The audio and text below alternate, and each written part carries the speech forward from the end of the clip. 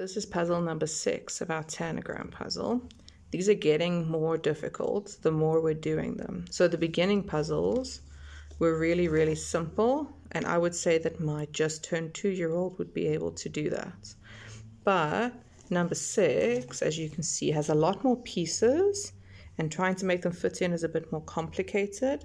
So I definitely say that this is something a child would work into.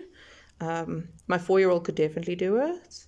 I think that a 3-year-old or an upwards 2-year-old might manage it, but it would depend on the child. So let's see what we can find. If we can find all these pieces, we need all the triangles: blue, yellow, green, and red.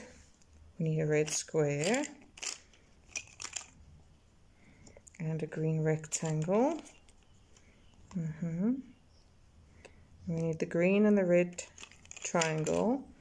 I do not have green, so I'm going to replace it with my blue one.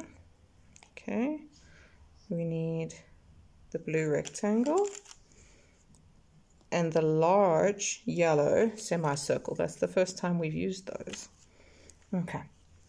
Well, since it's the first time we've used it, I'm going to put the yellow semicircle first. They've made some kind of a building with a dome on top of it. So there go my triangles. They're the points of my building. And then we need the rectangle here.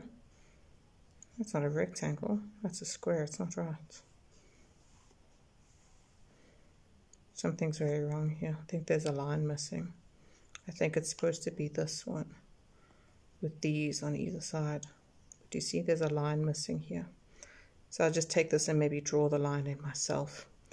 Accidents happen when we build things and we make things in the factory. The triangles go on either side. 2 there and 2 here, because 2 triangles make a square. Okay. Here we have our little building.